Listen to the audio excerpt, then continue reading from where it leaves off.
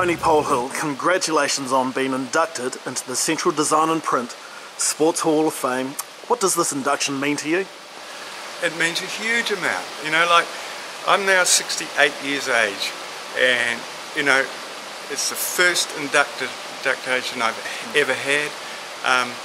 It's just a special thing in one's life. Now, you competed during a golden age of New Zealand track running alongside greats such as Hawke, Dixon and Quacks.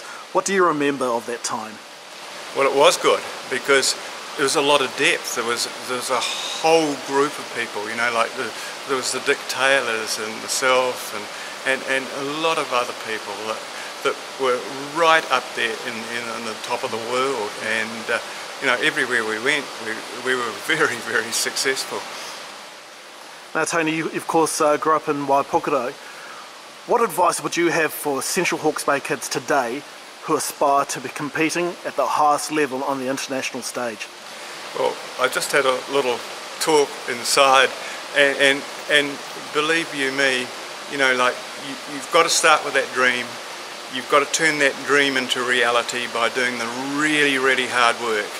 And then it's just a case of believing in yourself that you're going to be the best in the world or the best in the province or wherever your own goal is.